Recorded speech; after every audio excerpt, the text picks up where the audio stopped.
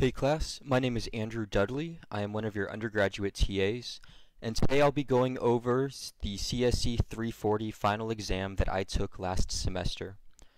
This exam goes over regular expressions, first and follow sets, static and dynamic scoping, box circle diagrams, and Hindley-Milner type inference.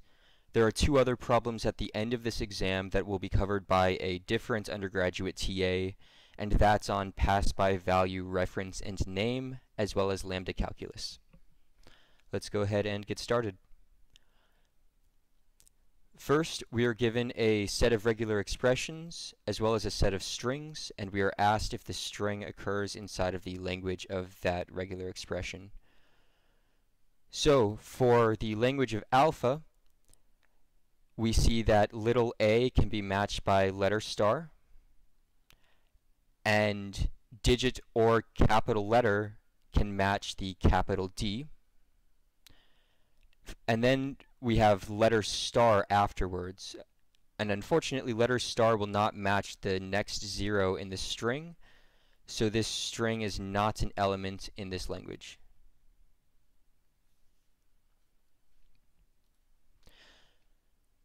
Next, we look at the language of row. Row can accept 0 or more digits, so we know that can match 3300, followed by 0 or more capital letters. So if letter star matches the empty string, then we see that row is in fact, or that this string is in fact in the language of row. Next, we have the same string, but for the language of phi. Phi takes in a digit, followed by another digit, followed by 0 or more lowercase letters. Well, it'll match the first two digits, 3. However, letter star will not match the zeros that follow. So this string is not in the language of phi. And finally, we have the language of omega, and omega accepts 0 or more capital letters. So we know A will match to letter star. Then we need either a letter or 0 or more digits. So digit star will match the 00 here. However, then we are at the end of the regular expression, so it won't match this entire string, indicating that this string is also not an element in the language of omega.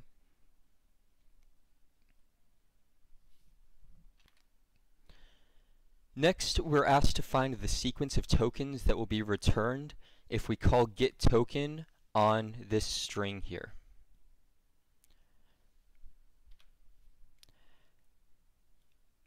Now, there's a quick way to do this for small examples like this, but for the sake of this demonstration, I'm going to show you the long way so you understand what happens at each step. So, we're going to start out by making a table.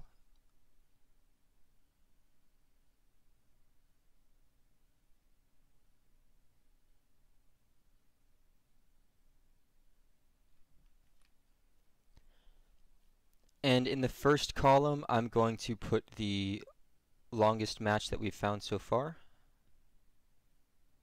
And in the second column, I'm going to put the potential regular expressions or languages. And we know that when we start out, all of these tokens could potentially be a match, so I'm going to skip that row and just imagine that we have a row here that says all. Instead, I'm going to start out by moving the cursor over to the first character in the string, and now we're going to go through each one of these regular expressions and find out which one matches or could potentially match this string. We know lowercase letter will not match 0 and capital letter will not match 0. However, digit does match. So we will put digit here with a length of 1. Now we know that if any of these other regular expressions do match the string 0, digit's going to take precedence because it comes first. So we'll only put them in potential, and we'll only put them in potential if that's the end of the regular expression.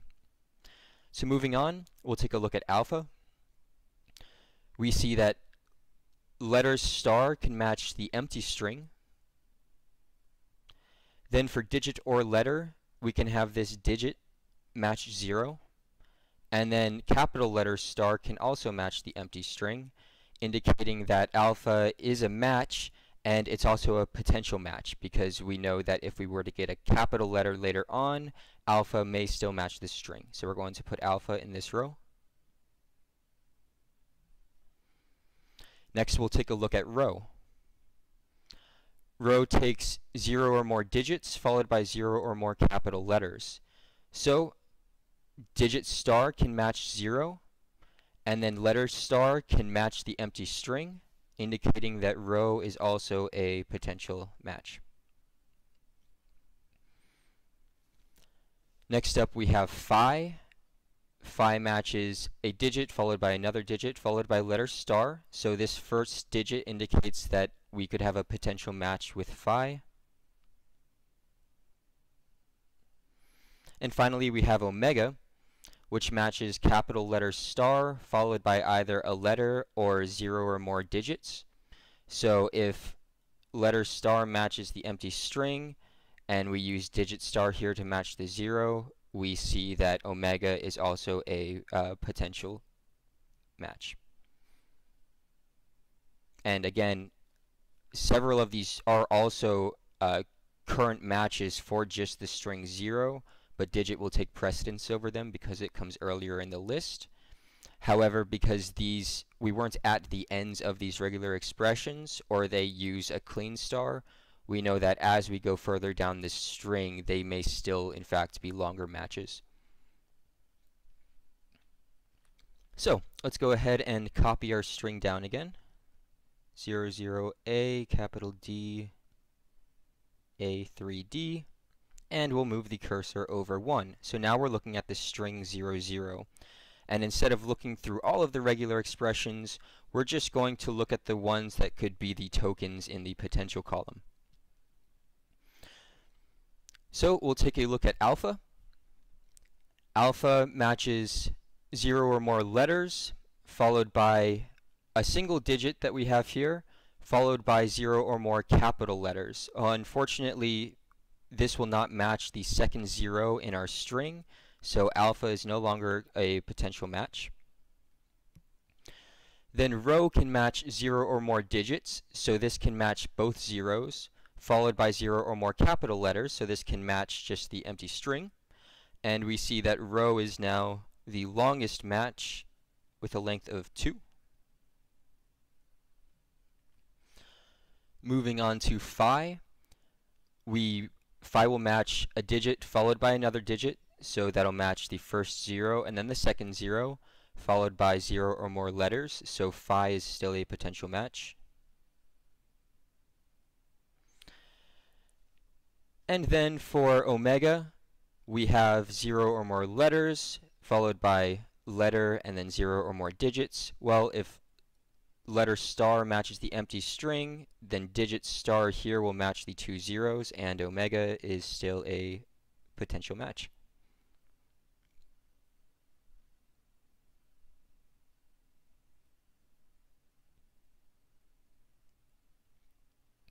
Next, we'll move the cursor over 1. Now we're looking at the string 0, 0, A. If we take a look at phi, we see that phi will match a digit followed by another digit followed by 0 or more lowercase letters, which is in fact exactly what we have. A digit, another digit, and then a lowercase letter. So now phi is our longest match of length 3. And looking at omega, if letter star matches the empty string, then we can take digit star here to match the first 2 zeros. However, that will not match the lowercase a. So omega is no longer a potential match. Next, we'd want to run this one more time because omega here is actually still a potential match as well. We haven't necessarily reached the end of the regular expression. So we'll copy the string down. we'll move the cursor over 1, and then when we look at phi, we'll see that it matches digit, digit, followed by 0 or more letters. Well, that will not match this capital D that we have here, and we no longer have anything left in our potential column. So we'll move the cursor back 1, and we'll write down that phi was our longest match of length 3. Make sure you don't forget to move the cursor back. So now we are left with this string DA3D, and we'll start the process over. Moving the cursor over to the first letter, we have capital D, which lowercase letter will not match, but capital letter matches. So we have our longest match so far.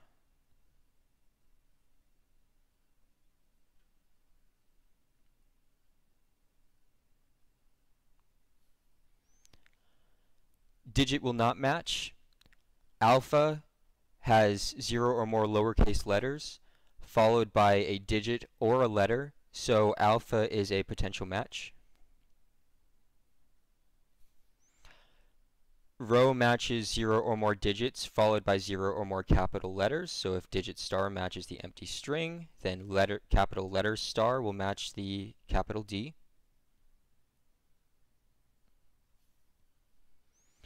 For phi, phi requires a digit followed by another digit followed by 0 or more letters, and unfortunately this first digit will not match the capital D, so phi is not a potential match. And omega starts out by matching 0 or more capital letters, so omega is a potential match.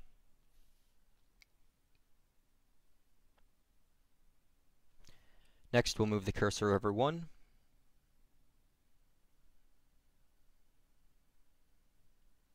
And we'll look at the regular expressions that we have in our potential list. Starting with alpha, if letter star matches the empty string, and then we take the or to mean this letter, followed by 0 or more capital letters, we see that the lowercase a will not be matched by this string alpha, so alpha is no longer a potential match.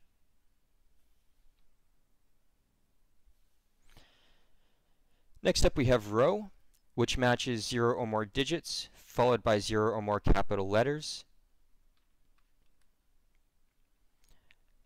So rho will not match either. And finally we have omega, which matches 0 or more capital letters, so this can match the capital D, followed by a letter or 0 or more digits. So this letter will match the lowercase a, and we are left with a new longest here with omega of length 2.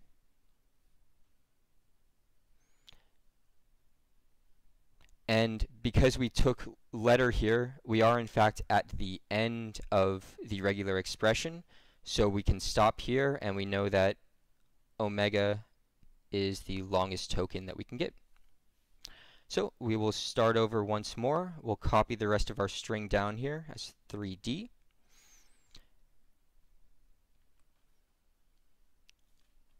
And first, looking at just the 3, we see that digit will match that, so digit is our longest match of length 1.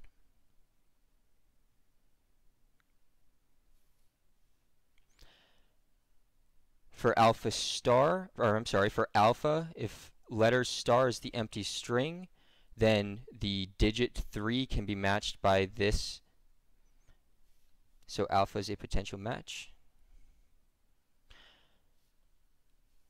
And then we have rho, which matches 0 or more digits at the start, so rho is a potential match.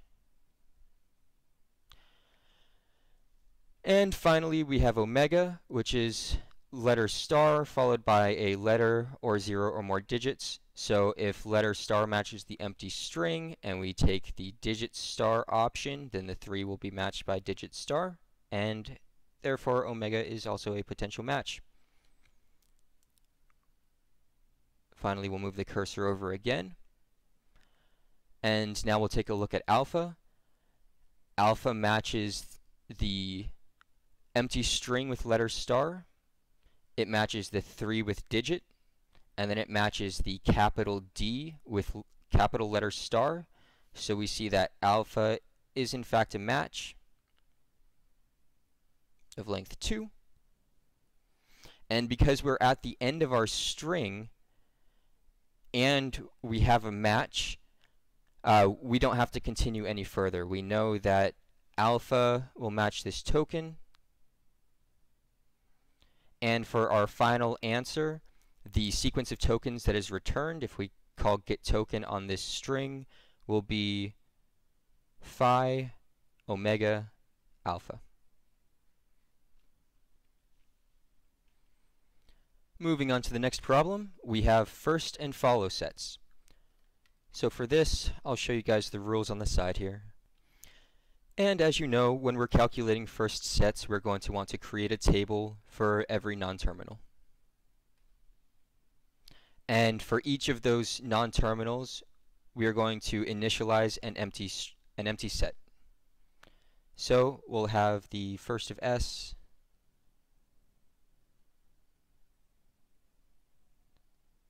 equals the empty set, etc. Now that we have the start of our table, we will calculate the first set for each of our non-terminals. And as stated on the side here in the rules, we have initialized the first sets as empty. So, starting with S, we'll see that in rule 3, we'll take the first symbol of our non-terminal S, and we will add the first set of that symbol minus epsilon to the first of S. So S goes to AC as the rule, so we will add the first of A minus epsilon to the first of S. And when we look for the first of A, we aren't trying to calculate it up here, we're using our initialized sets down here. So the first of A minus epsilon is currently just the empty set. For our next rule for S, we see S goes to BD, so we will add the first of B minus epsilon to the first of S, and the first of B is also currently the empty set. And that's the last rule that we have for the non-terminal S. So we'll close this off and move on to A. So for the first rule of A, we see that A goes to BBC. So we will add the first of B to the first of A, and the first of B is currently the empty set. Next, we see the rule A goes to epsilon. So using rule 3, we'll add the first of, we'll actually use rule 2 and say that the first of epsilon equals the set containing epsilon. So we will add epsilon to the first of A.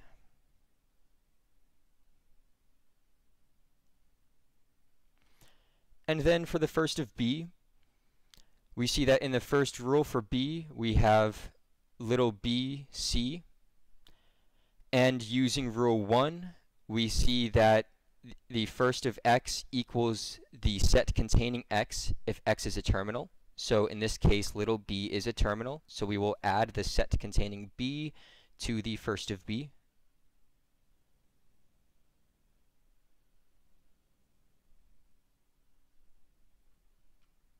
And then for the next rule of B, we see that B goes to B.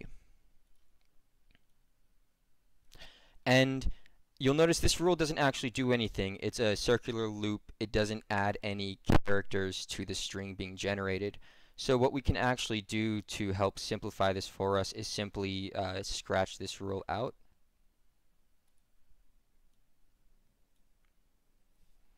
And that is the last rule that we have for the non-terminal B. Now I'm going to put an asterisk next to this. And the reason for that is, if we take a look at now the one rule that we have for B, it starts out with a terminal. So anytime we go through this rule, we're going to hit this terminal, we're going to add it to our set, and then we're going to be done. So B can never have any more characters added to the set for the first of B. Doing this will help prevent us from recalculating first sets that we've already completed. Next up we have the non-terminal C. So we see that C goes to C little c. So first we will use rule 3 and we will add the first of C minus epsilon to the first of C, and the first of C is currently the empty set. Next, we'll look at the second rule for C, which says that C goes to epsilon. So using, I believe, rule 3 and then rule 2, we'll end up with the first of epsilon is the set containing epsilon. So we will add that to our first of C.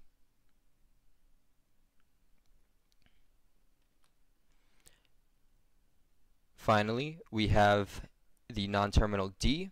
So to calculate the first of D, we'll look at its first rule. We see that D goes to capital A. So we will add the first of A minus epsilon to D. And the first of A is currently the set containing epsilon. So that minus epsilon is just the empty set. And then if we take a look over here at rule 4, we'll see that if a rule contains epsilon, then we'll move on to the next symbol in that rule and calculate that as well. So now we'll take a look at we'll add the first of little a minus epsilon to D. And the first of little a, as per rule 1, says that the first of little a is the set containing little a. So we will add that here. And then for our second rule for D here, we see that D goes to little d. So again, using rule 1, we will add D to our first set.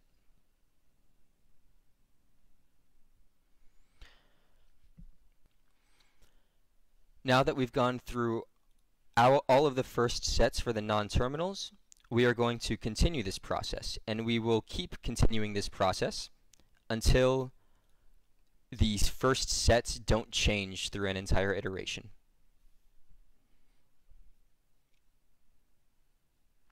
So starting again with the first of S,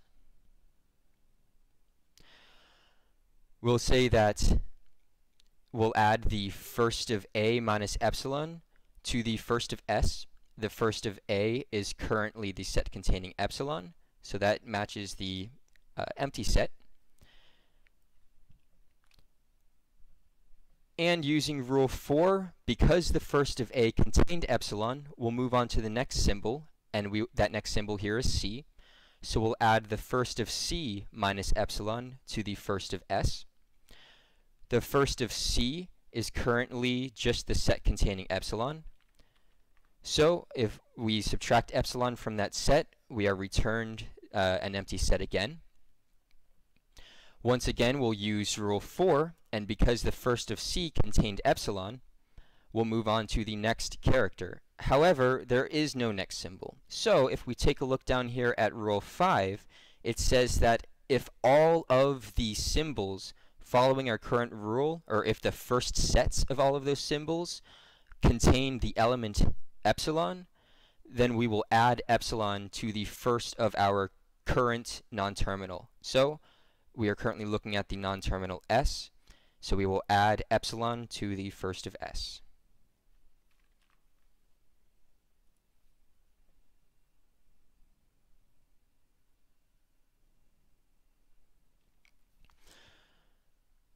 For the next rule of S, we see that S goes to BD. So if we're using rule 3, we will add the first of B minus epsilon to the first of S. The first of B is the set containing B, so we will add B to the first of S.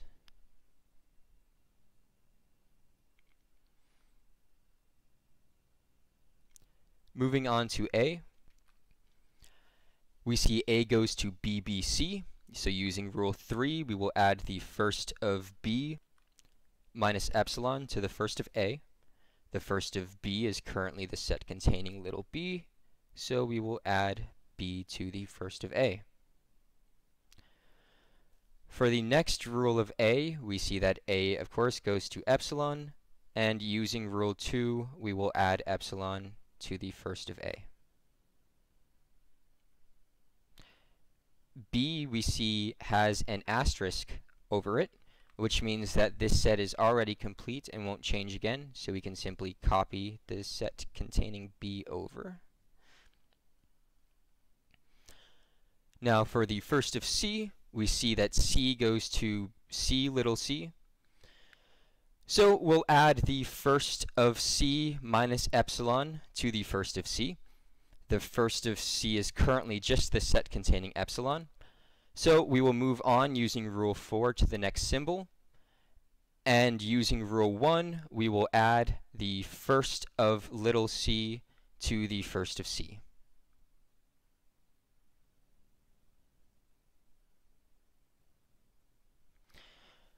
For the second rule for C, we see again that C goes to epsilon, so we will add epsilon to our first set.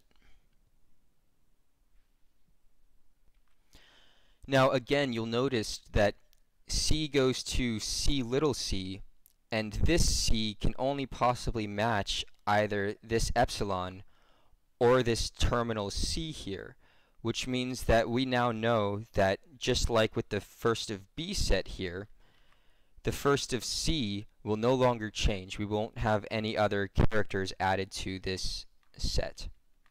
So I will put an asterisk next to it. Moving on to the first of D, we see that D goes to A, so we will add the first of A minus epsilon to the first of D. The first of A is the set containing B and epsilon, so we will add B.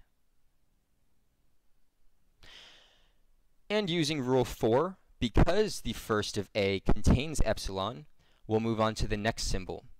And the next symbol is the terminal A, so using rule 1, we will add that little a to our first of D. And then we'll move on to the next rule for D, which just says that D goes to little d, and we will add that little d to our set.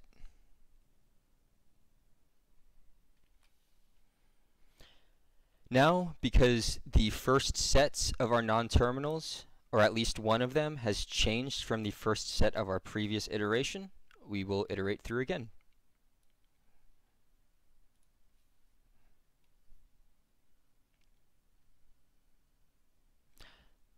So for S goes to A. We will add the first of A minus epsilon to S. First of A is currently the set containing B epsilon, so we will add B. Using rule 4, because the first of A contains epsilon, we'll move on to the symbol C, and we will add the first of C minus epsilon to the first of S. The first of C is currently the set containing C and epsilon, so we will add C.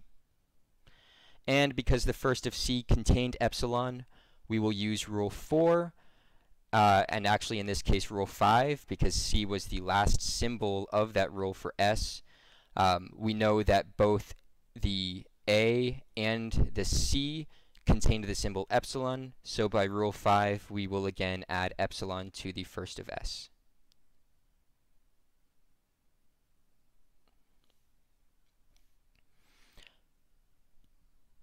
Next, for A, we see A goes to BBC, so we add the first of B minus epsilon to A to the first of A. The first of B is the set containing B. Then we'll move on to the second rule for A, which is that A goes to epsilon, and we will add epsilon again. First of B we know is already complete. And first of C we also know is already complete.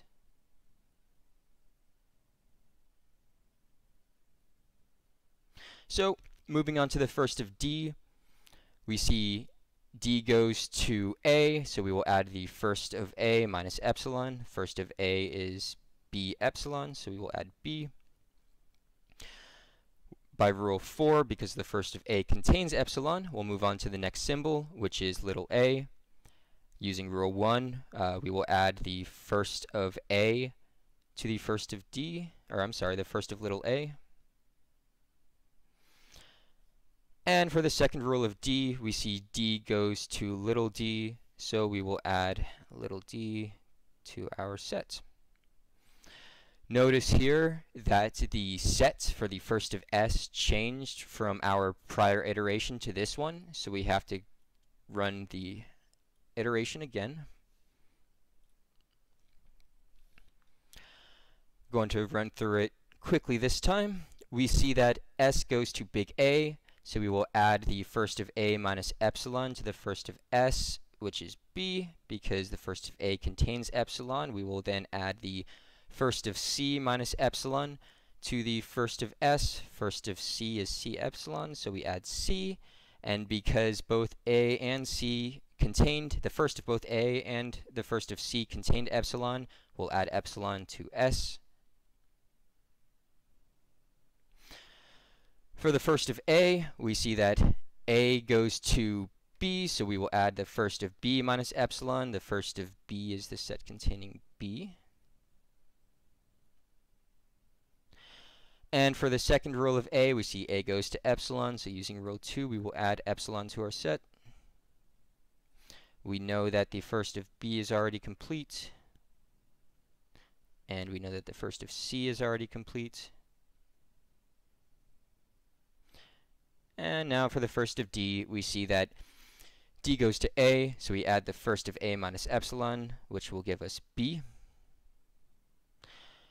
Using rule 4, we move on to little a. The first of little a is the set containing a little a, so we add that.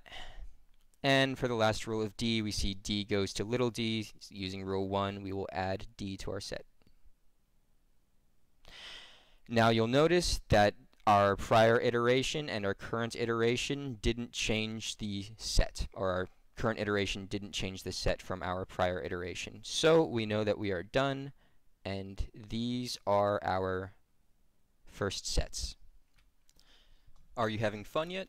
I hope so, because that's not the end of the problem.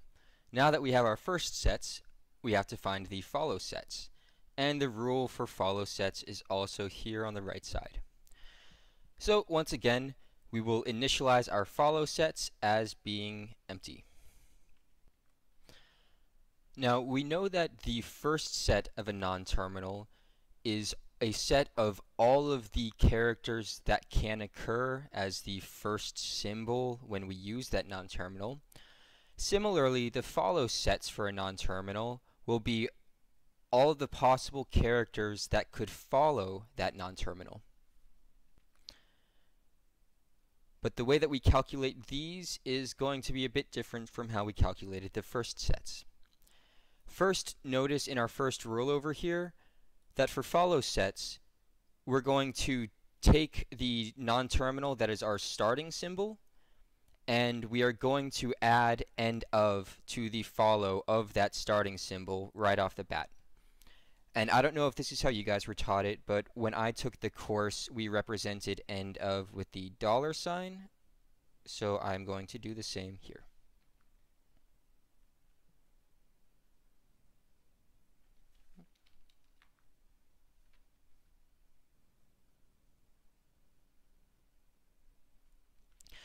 Now when calculating follow sets, instead of looking for the left-hand side that contains the current symbol, we're going to look for our current symbol on the right-hand side of any of our rules. So we'll notice that for s doesn't occur on the right-hand side anywhere. However, if it did, even though it is our starting symbol, we would still have to go through and use the rules from the rest of our steps. Because it doesn't occur on the right-hand side, we can simply close off our follow set, and because it's not going to magically appear on the right-hand side while we're calculating this, I'll put an asterisk next to this indicating that the follow of s will not change. Now we'll move on to a, and I should warn you guys that the rules for the follow sets are kind of inverted from the order that I would think they would intuitively be in, so I might mix them up as I run through this. But we'll go ahead and start. So for the follow of a, we're going to find all of the places that a occurs on the right-hand side of a rule. So we see A occurs in the first rule of S. So following rule 4 here, where in this case this B represents our A, we are going to add the first of A1, which in our case is C, minus epsilon, to the follow of our current symbol, A. So we are going to add the first of C minus epsilon to the follow of A. Let's take a look here. We have our firsts calculated.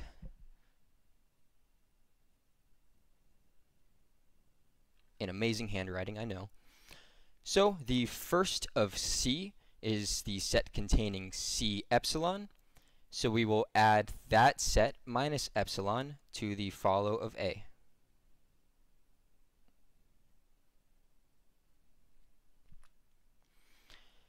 Similar to when calculating the first sets, because the first of C contained epsilon, we're going to use rule 5 here to say that we'll then add the first of the next symbol to the minus epsilon to the follow of A. However, C is the last symbol in the list.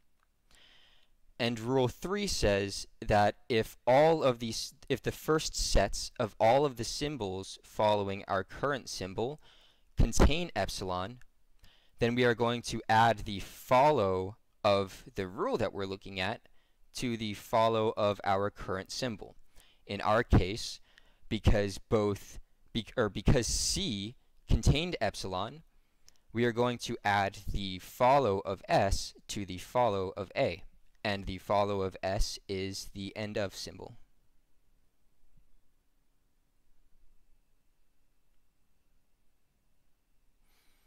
Now remember that we have to do this for every instance that A occurs on the right-hand side. So we'll find another A down here in the first rule for D.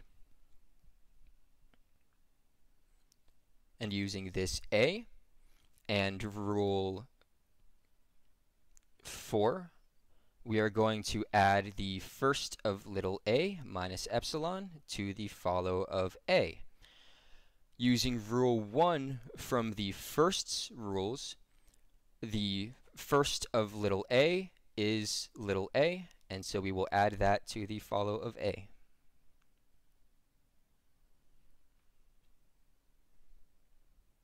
And that is the last occurrence of A on the right-hand side, so we will move on to B. We see that B occurs in the second rule of S here. So, using rule 4, we will add the first of D minus epsilon to the follow of B. The first of D is BAD, so we will add that to the follow of B.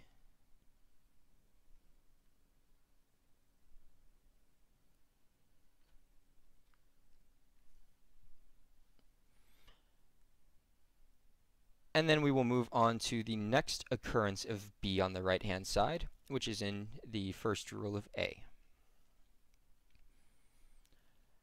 Using rule 4, we are going to add the first of B minus epsilon to the follow of B. And we calculated the first of B to be the set containing little b.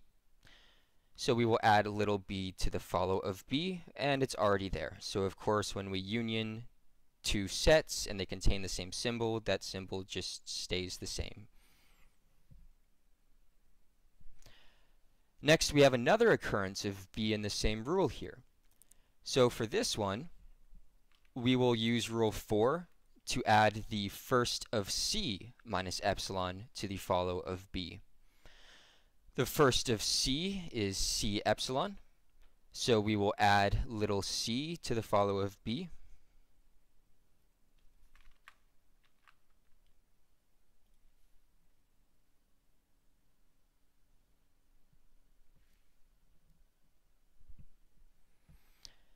And for the b that we're looking at here, we see that by rule, let's see, which rule is it here? For rule 3, because every symbol that follows our current non-terminal b, the first of that symbol contains epsilon, we are going to add the follow of A to the follow of B. And the follow of A is C $A. So C and A are already in the set. We will add the end of symbol.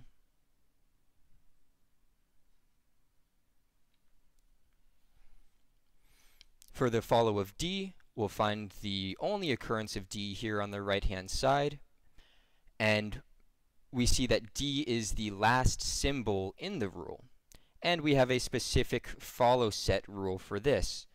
We see that if our symbol is the last symbol in the rule, then we will add the follow of that rule to the follow of our current non-terminal. Again, in our case, that means that we are adding the follow of S to the follow of D. And the follow of S, and actually, I'm sorry, it looks like I skipped over one thing here, something important. I jumped down to D. We need to go back and do this for C. So let's do that really quick. We see that C also occurs as the last symbol of rule A. So using that rule 2, we will add the follow of A to the follow of C.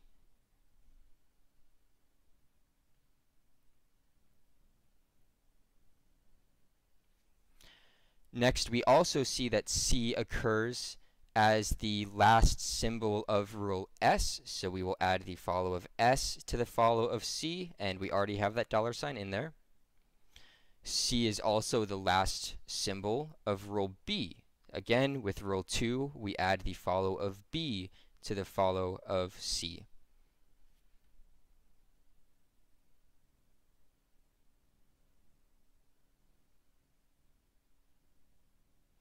Now you'll notice that every non-terminal symbol plus the $sign symbol that we have here, every possible one that we could add to this set is already there. So technically we can stop here, but we'll just go ahead and look for the last occurrence of C in the rule of C.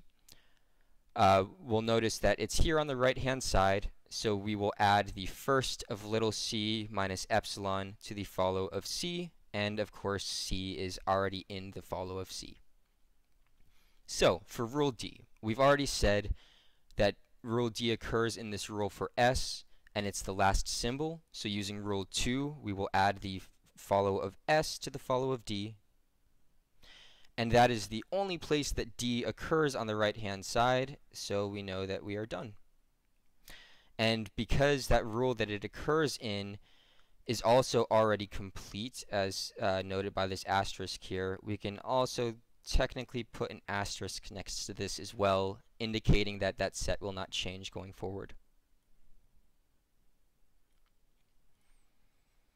Now, at least one of our first sets has changed from the prior iteration, so we will run through this again.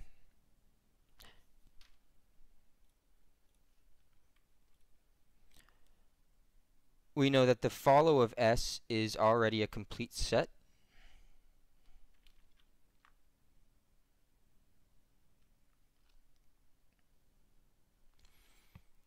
So we'll find A in this rule, and we will add the follow of C minus epsilon, or I'm sorry, the first of C minus epsilon to the follow of A. The first of C minus epsilon is C. And because C was the last symbol and the first of C contained epsilon, we will use our rule down here to add the follow of S to the follow of A.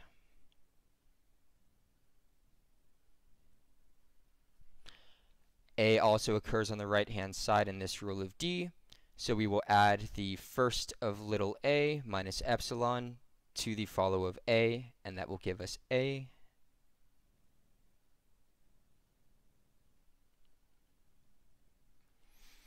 For the follow of B, we see that B occurs in this rule by S, so we will add the first of D minus epsilon to the follow of B. First of D is BAD.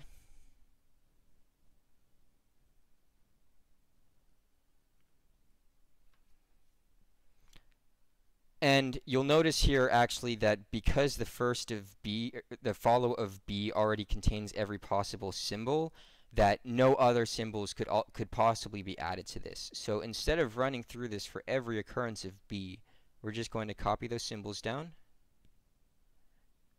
and mark it with an asterisk. If we were to continue this for the follow of B and locate all of the B's and go through our follow sets, it should be apparent that nothing will change. The same thing here for the follow of C. The set for the follow of C already contains every possible symbol that we can add to it. So we are just going to copy that over.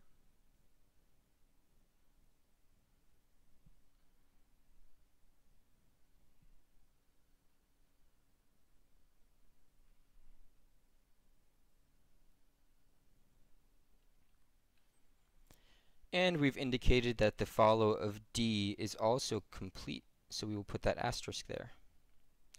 Notice that on this iteration, none of our sets have changed from the prior iteration, so we know that we are done. And we are left with our final set. Now, this isn't part of the problem, but it's important to know. One of the main reasons that we calculate first and follow sets is to determine what type of recursive descent parser we can use with them. And you guys probably learned the predictive recursive descent parser. And in order for a predictive recursive descent parser to work for a specific grammar, it has to follow some rules. And those rules are based on the first and follow sets of that grammar. There were two rules, one of which I believe is if you have a first set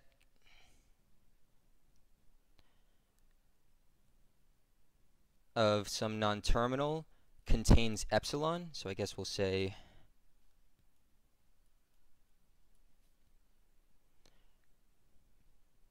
if epsilon is an element in the first of one of your sets,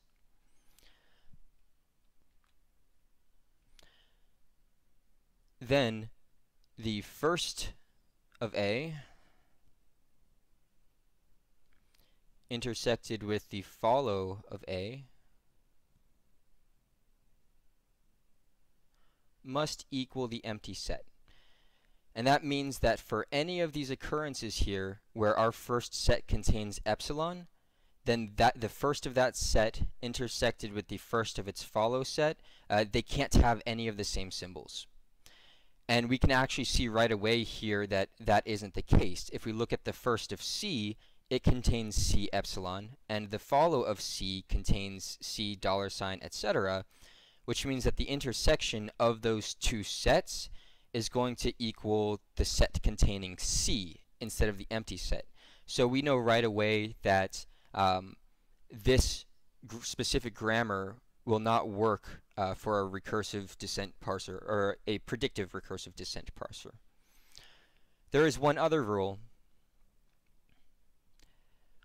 which says that if you have a non-terminal that has more than one rule, so say we have the non-terminal A, and A goes to some alpha, and A goes to some beta,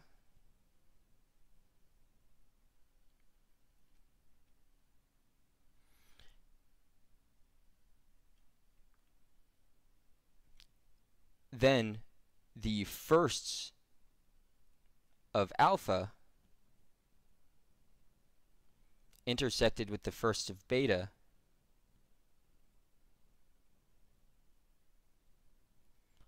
also must equal the empty set. And both of these rules must hold for the grammar to work with a predictive recursive descent parser.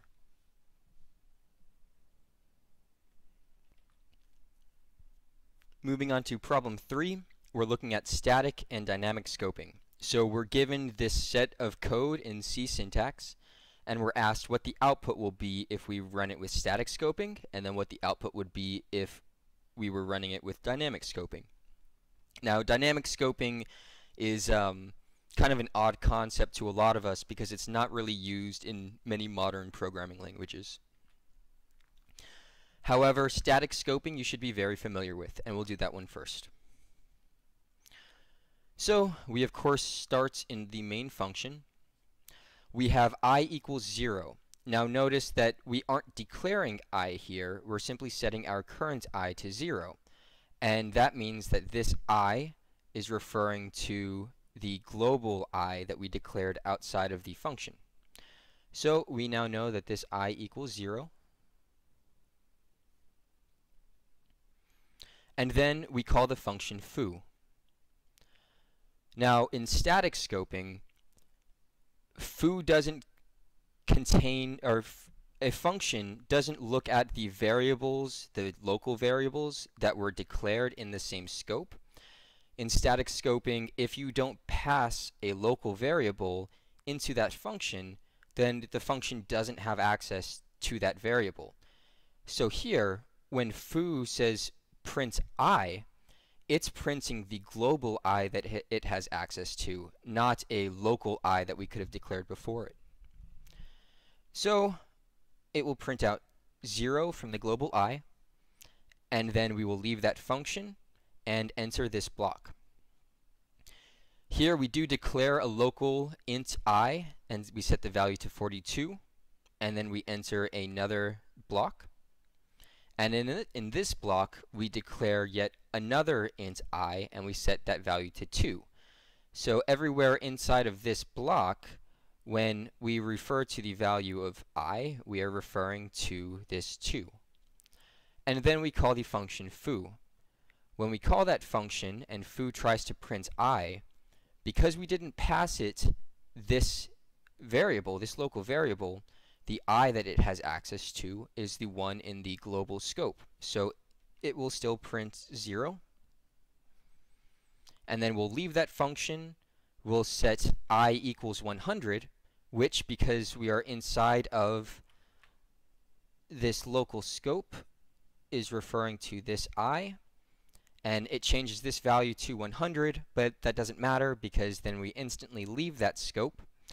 And when we leave that scope, the value of I is now once again referring to this local I.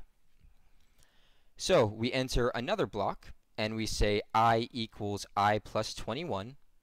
So here we are referring to this one, and we will add 21 to 42, which will give us 63. And then we call foo again. Because we are still doing static scoping, foo is going to again print out the global I, which is 0. And then it will return. We then leave this block, and we leave this block, and we once again say I equals I plus 11. Now, even though we've had 2 local I's declared before this point, they were declared within blocks, and we have now left those blocks. So this I is now once again referring to the global I. So the global I now equals 0 plus 11, which is 11. And we call foo once more. And we see that foo now again prints out the global I, which is 11.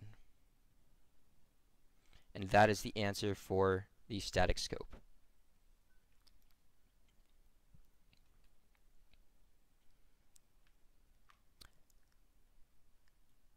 Now, dynamic scoping is a little less straightforward, but we will give it a shot.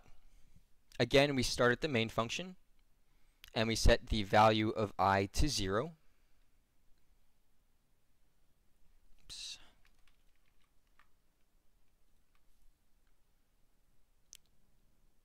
So the global I becomes 0.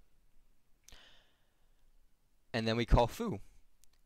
And foo is going to print out the value of the global I, which is 0. We'll leave that function, and we'll enter a local block here.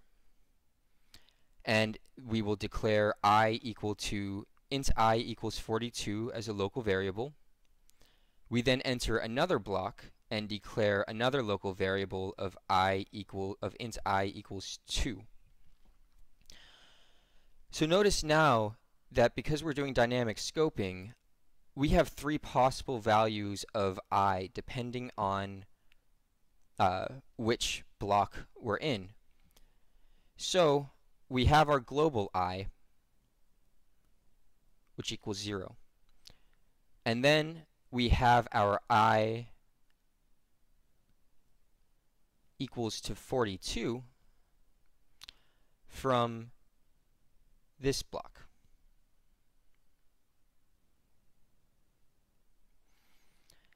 Then we enter another block and we declare another int I equal to 2. So on the stack over here, we say I equals 2, and that refers to this block.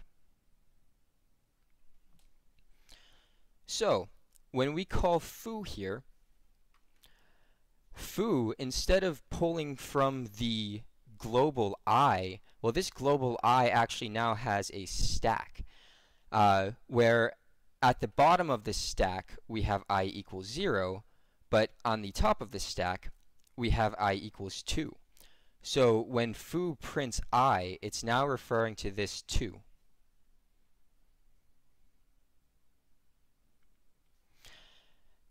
Then we leave that function. We say I equals 100, which changes this value to 100. And then we leave the scope. We leave this block.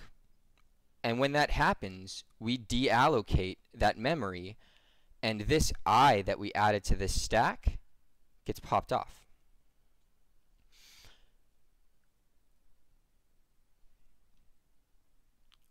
We then enter another stack, and here we say that I equals I plus 21. Note again, it doesn't say int I. We aren't declaring a new local variable here. So the I that we are referring to is this one. It was initialized as 42. So now we are going to say that 42 plus 21 equals 63, and that changes this value to 63.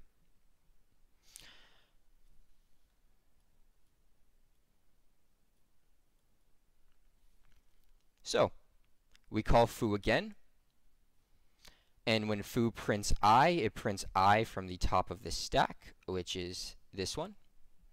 So foo prints out 63. And then our function returns, and we leave this scope, and then we leave this scope, and we say, and when we leave that last scope, we are also popping this declaration of I off of the stack. So we say I equals I plus 11, and when we do that, the only value of I on the stack now is I equals 0. It's the global I. So now this becomes 0 plus 11 equals 11. And we call foo, and foo prints off the value of I on the top of this stack, which is 11. And finally, our program returns, and that's it. So we are left with the output using dynamic scoping. Next, we'll move on to my favorite type of problem, and also what I think is the most important problem to take out of this class, which is using pointers. And for all of the ways that I was taught to learn pointers, box circle diagrams to me were the best. They made everything clear, and to the point that you could solve complicated problems like this simply by following a step of commands. So for this problem, we're going to end up having to find garbage memory locations, or garbage memory at certain locations in the code, as well as dangling references at those locations. And lastly, we'll say all of the memory locations that have been deallocated by location 2. So let's start. Before we reach the main function, we declare a variable a here of type pointer to pointer to pointer to int at memory address alpha. So using box circle diagrams, we will write A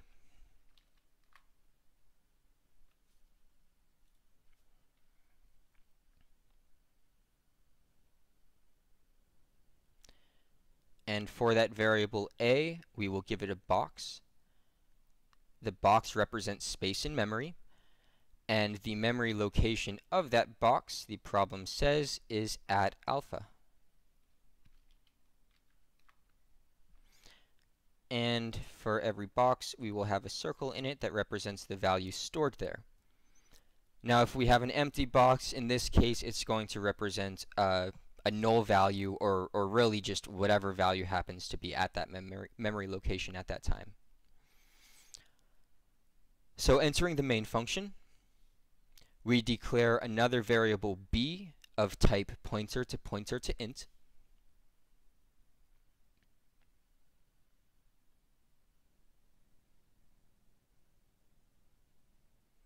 And that goes at memory location beta.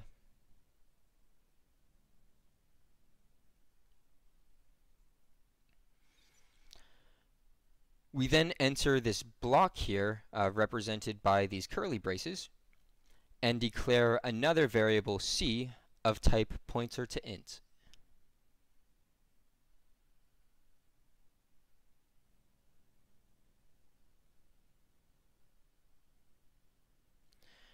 Which will go at memory location delta.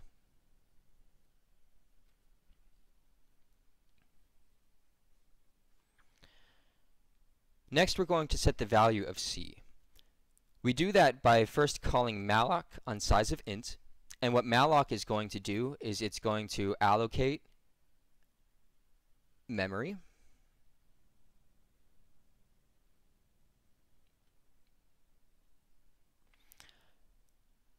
on the heap, and it says that this memory is at location 1.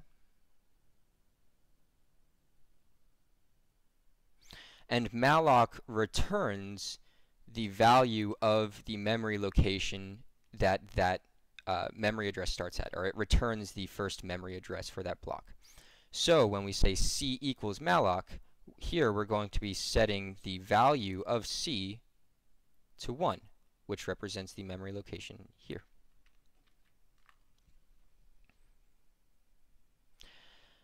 Next, we allocate memory for b as well. So we will create a new block here at memory address 2. And we are going to return that memory address and set it as the value of b. Directly after that, we say that b equals ampersand c. The ampersand represents the address. So this say the value of b equals the address of c.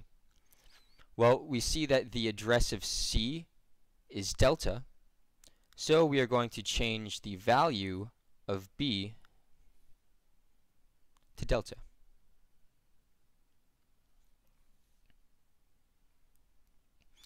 And then we set the value of a to a memory address by allocating memory. So we'll create another box circle diagram at memory location 3, and we are going to set a to the value of that memory location. Then we call free c. Now calling free c doesn't delete the value c. It instead deallocates the memory that c points to. So we see here that c points to the memory address 1.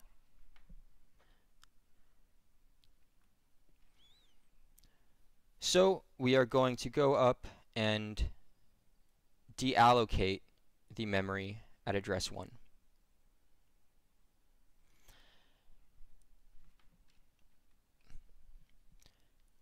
Next, we set the value of c to null.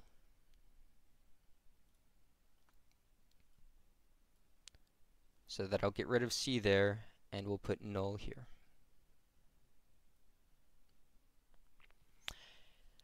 And then we reach location 1. So problem 1 asks us to identify the memory locations that are garbage at location 1. And memory is garbage if it's not possible to reach that address in memory from any of your variables. So the best way to visualize this is to go through each of your variables and show the boxes that they point to. So we see that the value of a here is 3. So we know that this points here.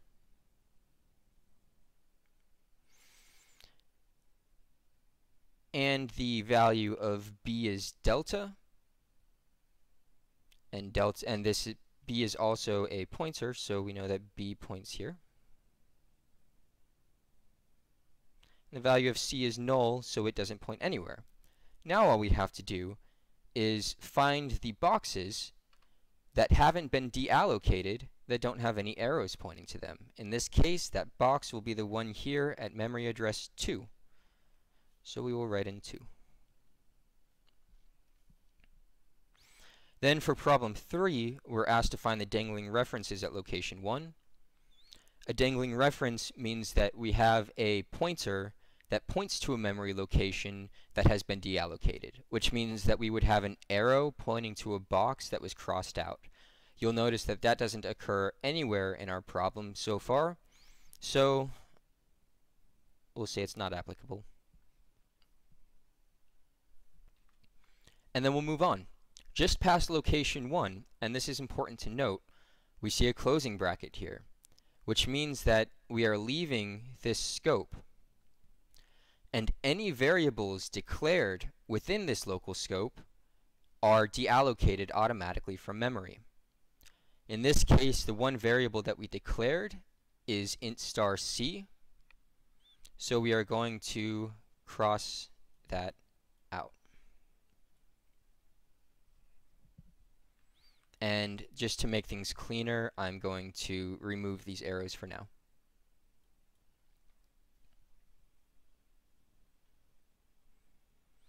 So we've left that local scope, and now we're entering a new scope. And at this new scope, we are declaring a new local variable called x of type int star star.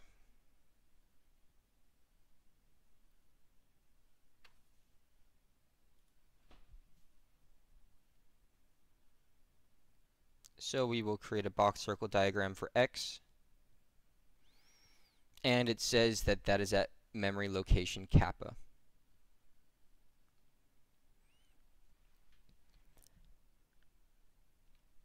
Next, we have star a equals malloc. So we have to determine what this star a means. In this case, really in any case where you see an asterisk, it means to dereference that variable. When you dereference a variable, you go to the memory location that occurs at the value of that variable. So here we're looking at the variable a, which points to the memory address alpha. So we're going to follow the value of a to the memory location of that value. Because the value of a is 3, we are going to go to memory location 3. And then it says that we allocate a new block of memory at memory address 4. So we'll create a new box circle diagram at address 4. And we are going to set the value at this dereferenced memory location at location 3. We're going to set the value of this to the value that's returned by malloc. And malloc is going to return the memory address 4.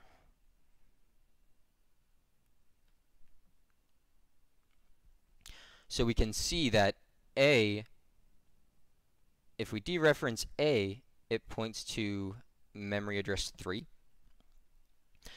And if we were to dereference this location, or dereference A twice, we would point here.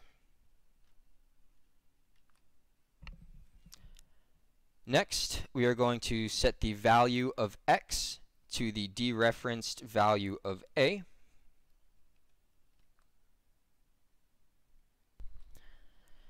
And dereferencing A will give us the value at the memory location pointed to by A. So, if we dereference A, we go to memory location 3, and now we are setting x to the value at this memory location, and the value is 4, so we will set x to 4. Finally, we set the dereferenced value of the dereferenced value of A to the address of A. So, in order to handle multiple asterisks, you simply handle them one at a time, going right to left, I suppose. So, first we will dereference A, which is going to take us to the memory location 3. And when we dereference that again, it's going to take us to the memory location pointed at by that value, which is 4. So now we're looking here, and we are setting the value at this memory location to the address of A. And we can see up here that the address of A is alpha. So we will set the value at this memory location to alpha.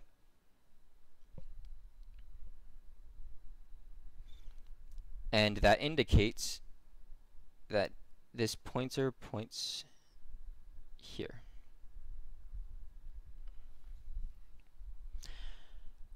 Finally, we leave the block, that local scope, and when we do that, remember that any local variables declared in that block get deallocated. So now this x variable is deallocated,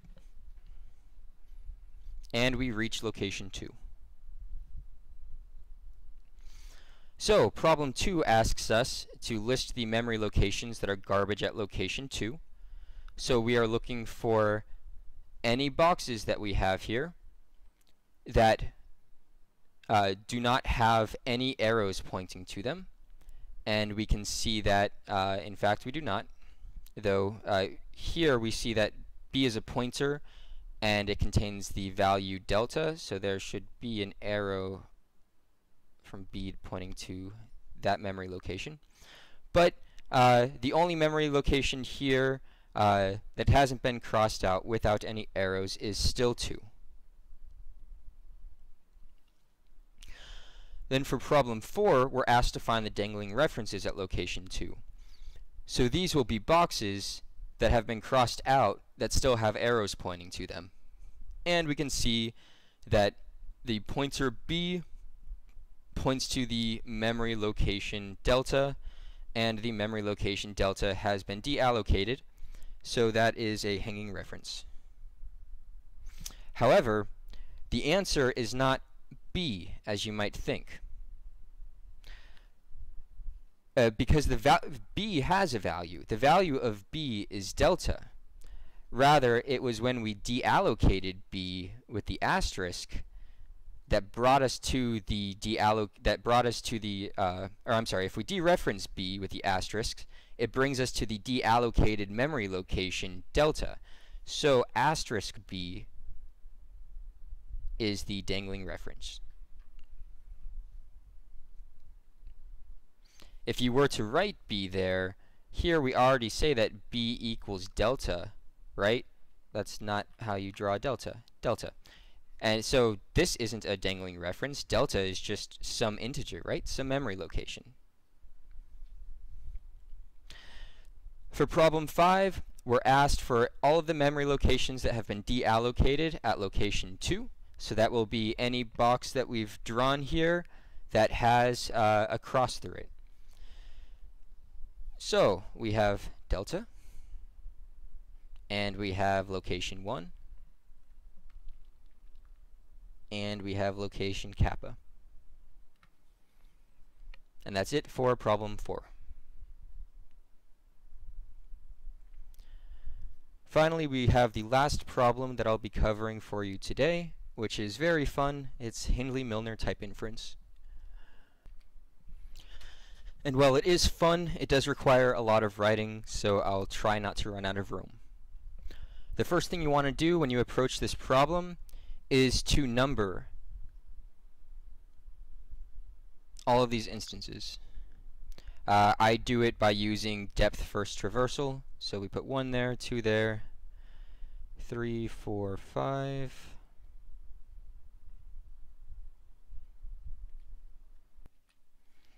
And those are now all magically numbered. The second thing we want to do before we start is to write down all of the variables that we have here, all of the types, including the function, as well as all of the locations that we've numbered out here. So we will have, actually let's do this up top. We have A, B, C, D, followed by 1, 2, etc.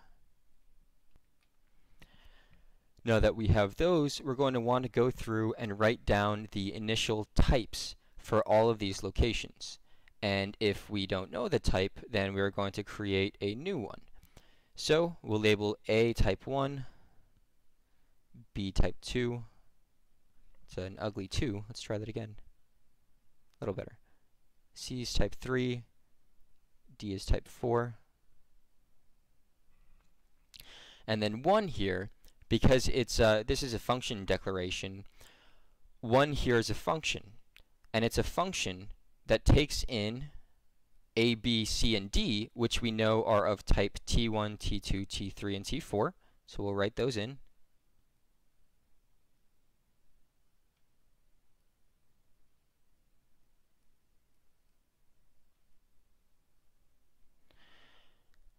And that function returns whatever the value of 2 is here.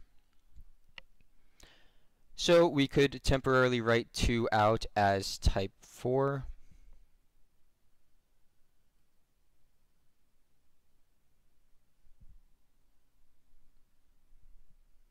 I'm sorry, as type 5.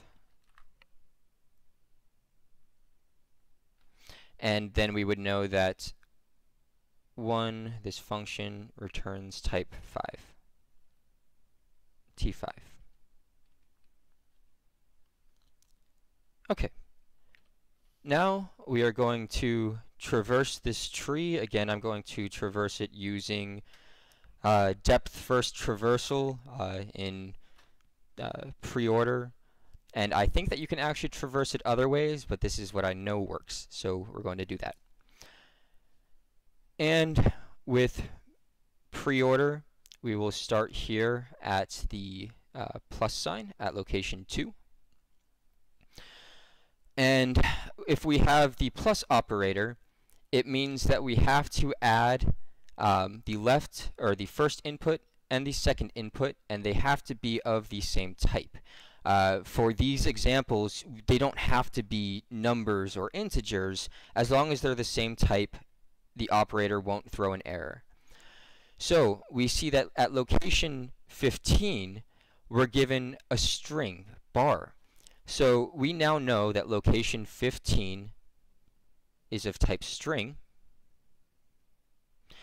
And we can infer from that and the rule of the plus operator that both location 3 and location 2 must be strings as well. Because as we said, the plus operator takes 2 values of the same type and returns a value of that same type. So 3 is a string, and 2 is a string. Now, 2 already has a type. It's of type T5. So when we change T5 to the type string, we have to change all other instances of that type to be string as well. So everywhere else that we see T5, we will change it to string.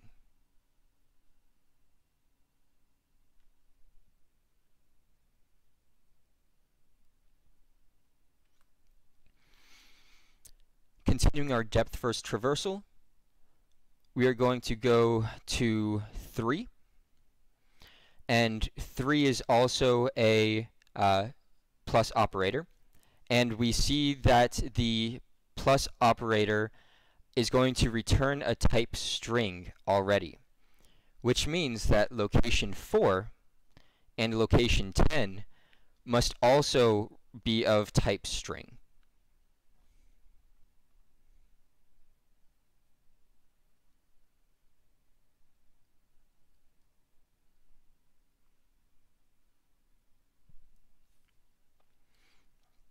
Moving on down to 4, we see that location 4 has the array operator, which means that it's going to return the type that we've already determined here, which is a string. And if it's an array operator, then the left-hand side is going to indicate the actual array of a certain type, and the right-hand side is going to indicate the index within that array that we're getting the value. So if 4 returns something of type string, then we know that 5 must be an array of type string, which I'll mark here as AOS. And because we know that arrays take in an integer value as their parameter, we know that location 6 must be an integer.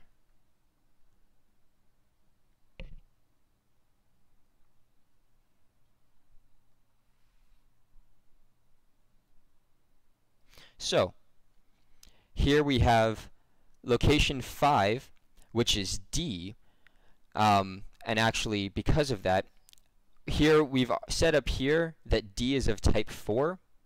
So what we should have done is at all the locations that D occurs, we should have written in their type. So here at 5, we had type 4. And now we've changed type 4 to be an array of strings. So at all other locations where T4 occurs, we're going to change them to say array of string. And let's actually go through and do that for all of the other variables that this function takes in. So in the places where A occurs, like here at location 7, we're going to write in the type of A, which is T1.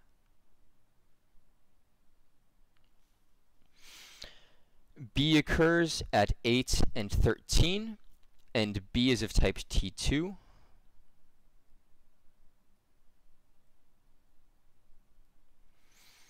And C occurs at location 9 and location 11, and C is of type T3.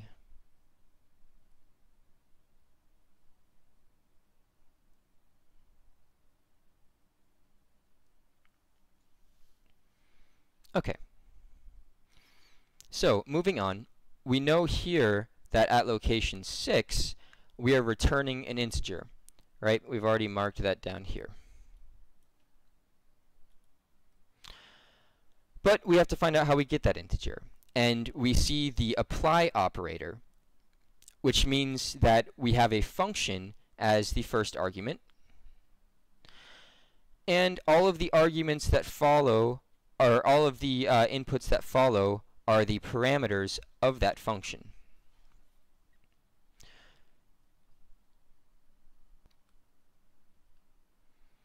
That means that at location 7, we are going to change type T1 to be a function that takes in whatever the type is at location 8 and whatever the type is at location 9. So it takes in T2 and T3. And it's going to return whatever the value is at the apply here. So we see here that at location 6, it's an integer. So this function returns an integer. Notice that we changed the type of t1 to be the type being a function that takes in t2 and t3 and returns an int. So at all of the places where we have type t1, we need to replace it with that.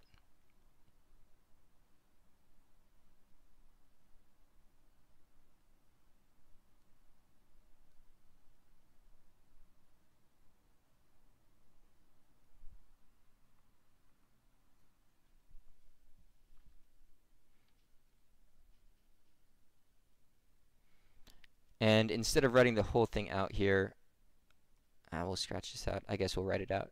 This one, the value is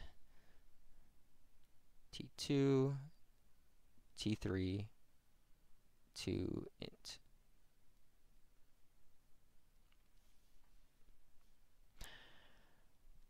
All right. So now we have finished this branch. We'll go back up here to the 3, and we will go down the right side. We have an array operator, and we know here from location 10 that this array returns a string, which means that the first input to the array, or the first input to location 10, is an array of type string.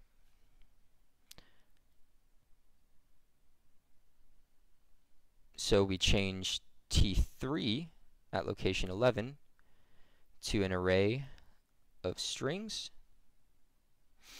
And we know that the second argument for an array operator is an integer for the index. So we know that location 12 is of type int.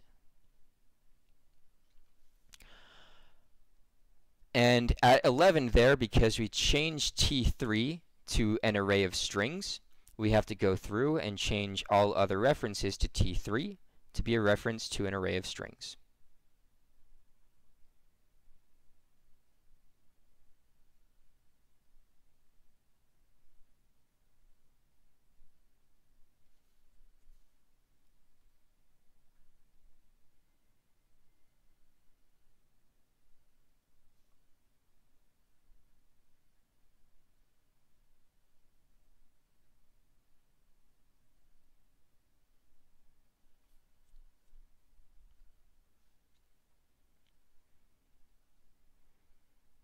Next up, we said that at location 12 we had an array operator. So we know that the left-hand side must be an array of whatever the type is at location 12, whatever 12 returns. So location 13 must be an array of integers. So we will change type t2 to be an array of int.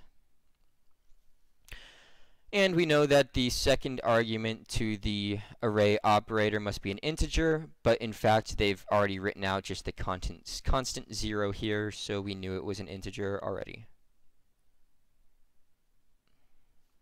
And because in 13 we changed the type t2 to an array of ints, we now must go through and change all the references to t2 to be of type array of int.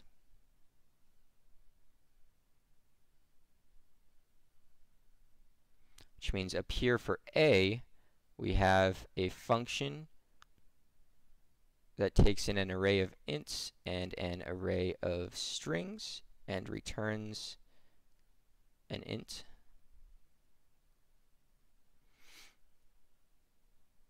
T2 is an array of ints. For location 1, I'll write this whole thing out now.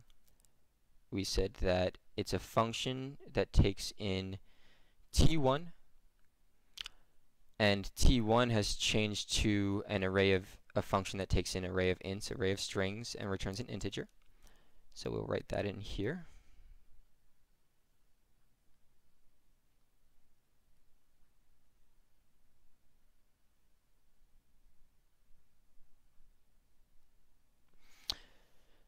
The second argument for this function type was t2, which is now an array of ints.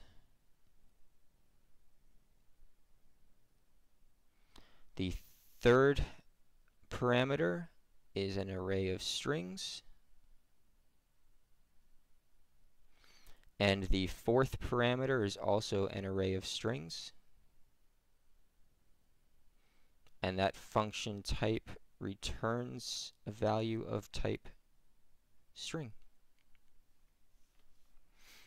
And that's it. So now we see that this function declaration is declaring a function that takes in another function that takes in an array of strings, or an array of ints and an array of strings, and returns an integer. The function also takes in an array of integers, an array of strings, another array of strings, and it returns a string. So now we'll simply go down and fill in the blanks.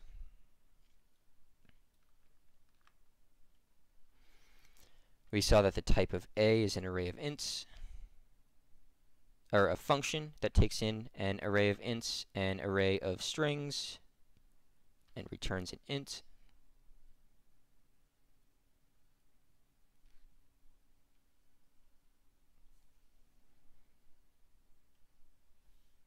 Type B takes in an array of ints. Type C is an array of strings.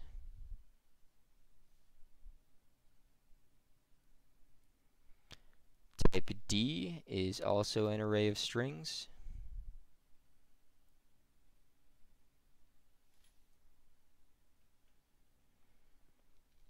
And the type that F returns is a string.